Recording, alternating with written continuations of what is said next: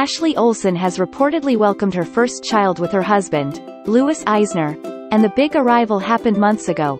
Ashley Olsen is reportedly a mom. TMZ reports on Monday, August 14th, that the Full House star and fashion designer, 37, welcomed an infant son, named Otto, with husband Louis Eisner. The big event happened a few months ago, according to the outlet, in New York. Sources for TMZ added that they're ecstatic over the new addition to the fam. Ashley and Louis married back in December, in a private ceremony, with news of the union not emerging until January.